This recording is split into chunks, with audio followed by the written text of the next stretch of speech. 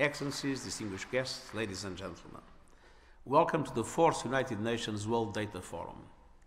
My thanks to the Government of the People's Republic of China for hosting this important event.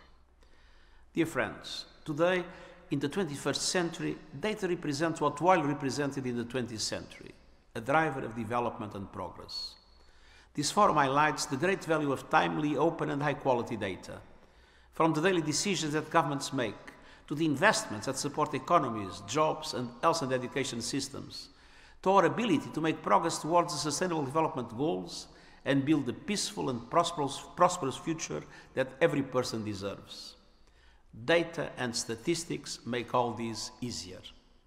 3 years ago, we launched the United Nations Data Strategy to build more data expertise across the UN system and create more innovative ecosystems that unlock the full potential of data for the betterment of people and planet alike. The strategy also sparked inspiring initiatives like Data for Now and citizen-generated data to allow people and communities to gather and take control of the data affecting their daily lives. But we must continue pressing forward. Progress on the Sustainable Development Goals has stalled, even reversed, as we reach the halfway point of the 2030 Agenda. This forum is a key opportunity to turbocharge the transformative power of data and accelerate progress at this critical moment.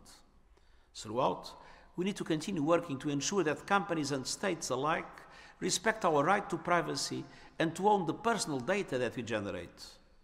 Data, when used responsibly, is the bedrock of a sustainable future.